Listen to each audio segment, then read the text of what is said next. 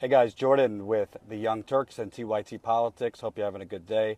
I just did a Facebook video on TYT Politics Facebook page, but wanted to update you here on the Young Turks page. A lot of things going on related to Standing Rock. The last 2 days have been very fast-paced, and there's a lot of reason to believe the police, I call the oil police, as well as the legal system here, is trying to railroad and trying to squash people from coming back to Standing Rock. I think that they have seen leaders like Chase Iron Eyes, as well as LaDonna Brave Bull Allard, who have been urging people, water protectors, to come back to Standing Rock and to fight non-violently and in prayer.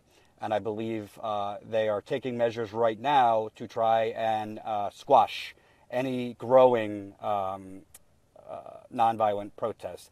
Numbers have been reduced here, and Chase as well as LaDonna have been very vocal, frankly, against the Standing Rock Sioux Tribe in saying, come back, we need you in this fight. So let me give you the sequence of events of what's been happening here.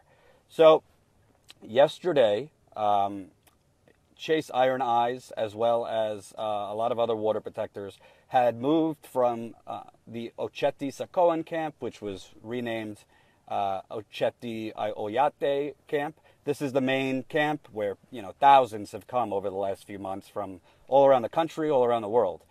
They moved to higher ground, pretty much outside of the main camp, across Highway 1806 on top of a hill. And they were going to make that a new camp. They called it Little Child Camp. It was on top of a hill, right over the Backwater Bridge. The Backwater Bridge is basically where all this horrible stuff has happened. The police blockade has been down on Backwater Bridge for months. November 20th, that's where the horrific scene with the water cannons and the tear gas and the grenades coming from police on unarmed water protectors. So they held this camp. Well, the police know that Chase Iron Eyes is a leader in camp. They have been watching his live streams where he is urging water protectors to come back and that we can make room for you and we need to fight against the Dakota Access Pipeline. So as soon as they caught wind that he was organizing a new camp, they shut that shit down quickly. So they came in, they arrested Chase, they arrested 73 other water protectors. I'm actually in Mandan, North Dakota right now, waiting to hear if there's even going to be a hearing for Chase and those water protectors. First I was told 9 a.m., then I was told after lunch. Now it's not clear if they even have the paperwork for Chase. These are all stall tactics to keep Chase, as well as other water protectors, in jail. We don't have the paperwork, or, those kinds of things. So I believe that in raiding Chase's camp yesterday, they're trying to railroad Chase, and now all of a sudden they don't have paperwork. We don't even know the charges yet for Chase. The police say he's on private land. That's the camp that he set up was on private land. Of course, Chase is saying this is treaty land. This is not private land. I'm not going to be like the media that says Chase says this, the police say this. You figure it out. No. It isn't private land. It's treaty land. If America is a country of laws, we have treaties that have been crapped on over the last hundreds of years against the Native Americans. Their land has been stolen. This is their treaty land. All the area around the main camp and all along Cannonball is treaty land. And that is the case Chase and other water protectors made yesterday when they were arrested. So that's number one with Chase. I'm waiting to see if there is even going to be a hearing for Chase. Now, they did that yesterday, rounding up his camp, shutting it down, and then arresting him. Right now, there is ATF officers, alcohol, tobacco, and excuse me, I don't want to jump.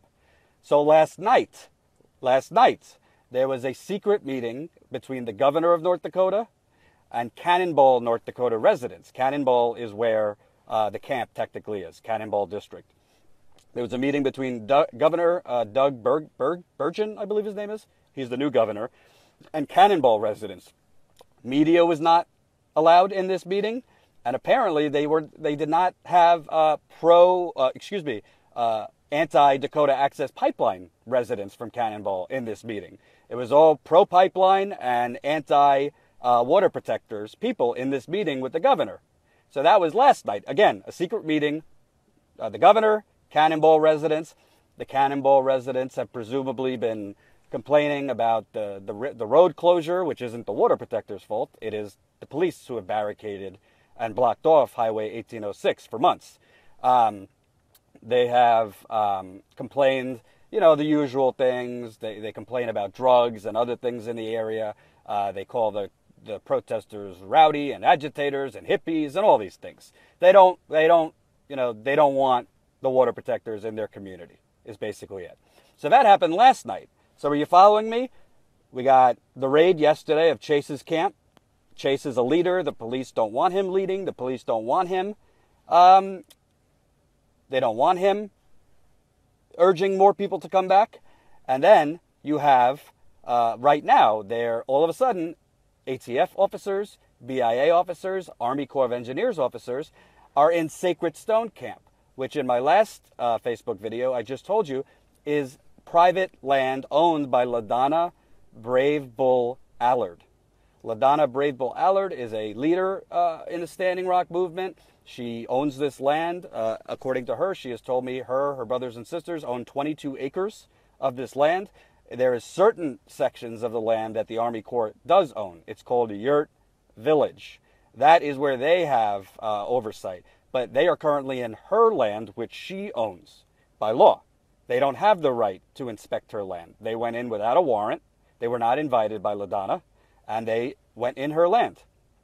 And they are assessing the floodplains, which, let me translate that for you, is code for we're about to raid your camp.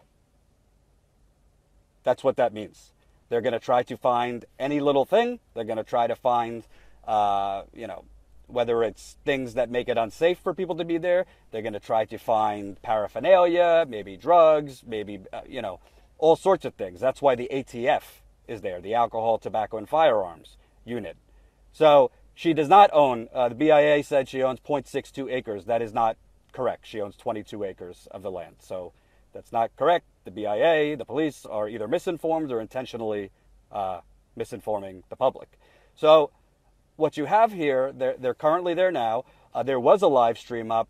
Johnny Dangers is there. He's a water protector, and he live streams from a lot of places, does good work. I don't see his live stream anymore, but an officer on the live stream I heard say, we are here to, quote, assess the floodplain. Assessing the floodplain, I don't know if they're actually there to assess the floodplain or to get people out of this camp. Because again, just like Chase has been doing live streams, LaDonna Brave Bull Allard has talked to the media and done live streams urging people to come back, saying she will make room at Sacred Stone Camp. So they don't have a warrant to go into LaDonna's land. They have no probable cause to go into LaDonna's land. And I need to report to you accurately what LaDonna told me. So, I can't sugarcoat things if it sounds bad for the tribe. LaDonna has told me that Chairman Dave Archibald, the chairman of the Standing Rock Sioux Tribe, gave these officers permission to go in to her land. I have not spoken with Archibald or tribal officials, so I can't tell you their response to that. I could only tell you what LaDonna has told me, but LaDonna used the words, he sold us out. That was what she told me, he sold us out. So I don't know what the rationale for the chairman to tell people, tell these officers to go in and inspect this land. We have to remember that Chairman Archibald has instructed water protectors, at Ocheti-Socoan camp that they have to leave. They have to leave the camp, and I believe they have till middle of February to leave that camp. So Chairman Archibald and the tribe want water protectors out of that main camp. The reasons for that, we do not know. But I happen to know from my own sources of reporting that the Chairman Archibald has met with the governor and DAPL security officers in the past. Now, that does not mean he is corrupt. He is the chairman of the tribe, so it makes sense that he would be meeting with the governor, DAPL security workers, trying to negotiate, trying to open dialogue. That doesn't, I am not accusing him of corruption. I'm telling you that I know he has met with the governor. I know he has met with DAPL. And according to LaDonna, the tribe gave permission for the police to go in there, and an officer also said on the live stream that they had permission from the Standing Rock Sioux Tribe to be there. And sources of mine that usually steer me in the right direction have told me there are tribal representatives also that are taking part in this flood assessment.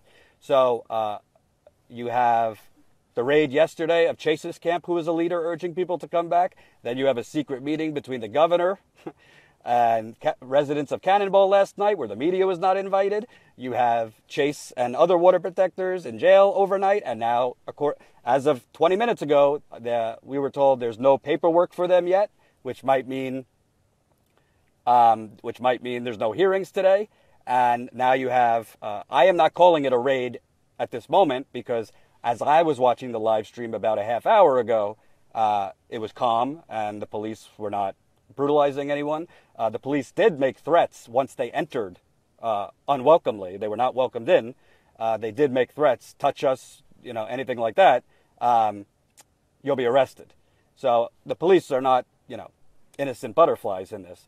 But I spoke with LaDonna Brave Bull Allard, who is not there. She told me that she did not give permission for them to enter, that Dave Archibald, chairman of the tribe, did, and that, quote, he sold us out.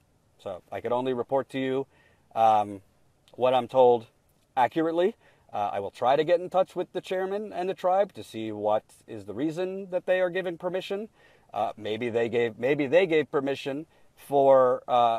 No, it wouldn't make sense. They don't have grounds to give permission for anything because it's not tribal land, it's LaDonna's. According Keith Fixico is live now if you want to see a live stream.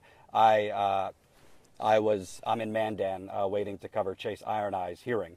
But I will say, to me, you got to read the tea leaves here. It's very evident that these DAPL security workers, these police, they've been in the tank for this oil company since day one. They have been brutalizing unarmed water protectors. Have there been isolated cases of water protectors maybe lighting vehicles on fire or throwing things at police officers? Yes. I'm not going to sugarcoat and lie to you. I have never personally seen it, so I always make that clear. But I have heard from people that it has happened in the past. But those are isolated incidents. I don't want to report that as if this is a violent protest, because it's not. These are isolated incidents, and sometimes when police vehicles are burnt on fire, it is strategic to keep the police away because these are police that are tear gassing you, that are shooting rubber bullets at you, that are grenades. We know that a poor 21-year-old girl almost lost her arm. Another girl, a Native American, lost her eyesight in one eye because of tear gas. So sometimes water protectors are lighting things on fire for their own protection, to keep the police away.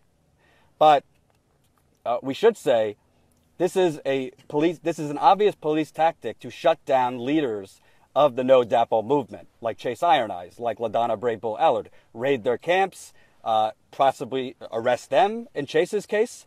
LaDonna Brave Bull Allard is not at the land, but I spoke with her. She told me 22 acres, her and her brothers own. They are on her land, not Army Corps land. She did point out that Dave Archibald gave them permission to go in. So there's explaining that needs to be done why the tribe allowed anybody into that land.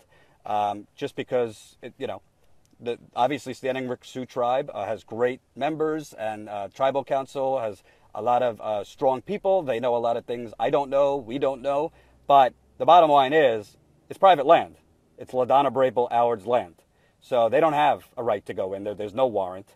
But this is North Dakota, and as I've shown you repeatedly, the law apparently does not apply here. It only applies if it protects oil companies, banks, and Republicans, and corrupt Democrats. So I'm going to stay on it. I'm going to try to talk to people, see what's going on there. Assessing the floodplains could be an appetizer to actually raiding it and kicking people out. They could say they could make up shit that they found. There is no accountability for police here. And obviously we have a president on the police and the oil company's side. So continue watching. Again, I think this is an obvious way to railroad Chase Iron Eyes, LaDonna Brave Bull Allard, shut down the leadership. They're doing this to countless other water protectors that they're concocting fake charges. So I'm going to continue staying on it, and I'll be live again later with more updates.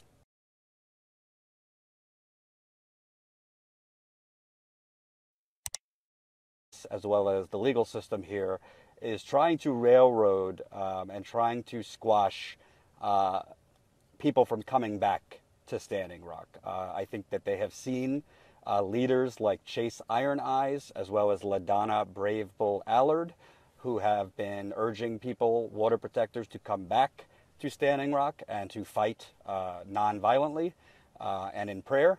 And I believe they are taking measures. Chase Iron Eyes, as well as a lot of other water protectors, had moved from the Oceti-Sacoan camp, which was renamed Oceti-Oyate camp. This is the main camp where thousands have come over the last few months from all around the country, all around the world. They moved to higher ground, pretty much outside of the main camp, across Highway 1806 on top of a hill. And they were going to make that a new camp. They called it Little Child Camp.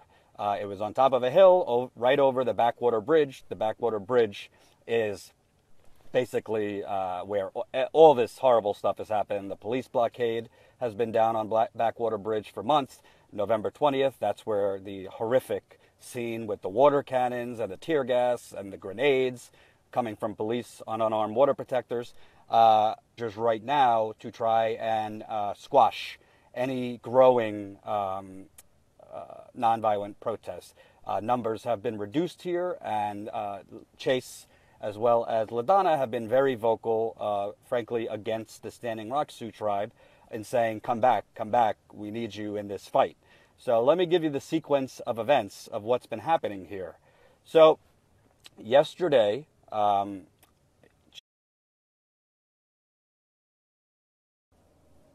hey guys, Jordan with the Young Turks and TYT Politics. Hope you're having a good day. I just did a Facebook video on TYT Politics Facebook page, but wanted to update you here on the Young Turks page. A lot of things going on related to Standing Rock. The last 2 days have been very fast-paced, and there's a lot of reason to believe the police, I call the oil police,